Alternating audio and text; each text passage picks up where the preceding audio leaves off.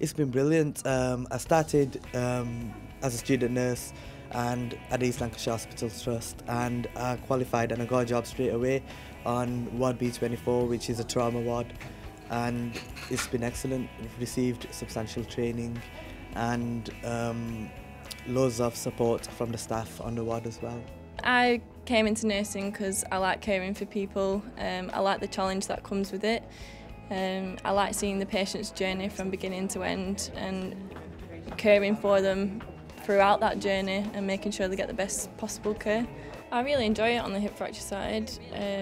It is really challenging. We find a lot of complex discharges on the hip fracture side, a lot of social issues with patients, but we all work together and do the best we can for the patients. If you want to work on the trauma unit, you have to be motivated and confident and empathetic towards the patients and their relatives. The preceptorship training programme was really beneficial to me. I found that it built my confidence and it broadened my support network. There were more people that I felt I could go to if I ever needed anything, which is great, and it's available for all the newly qualified nurses that join.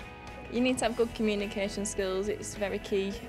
You need to be able to communicate with the families and the patients very well, keep them updated on what's going on.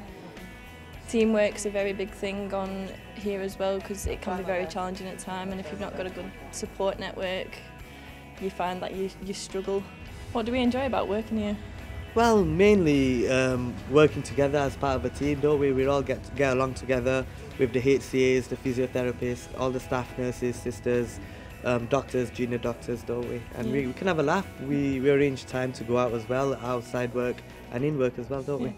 Even though we're still two separate wards, we still work together. We do. As well, don't we? It's very important to be part of the team, isn't it?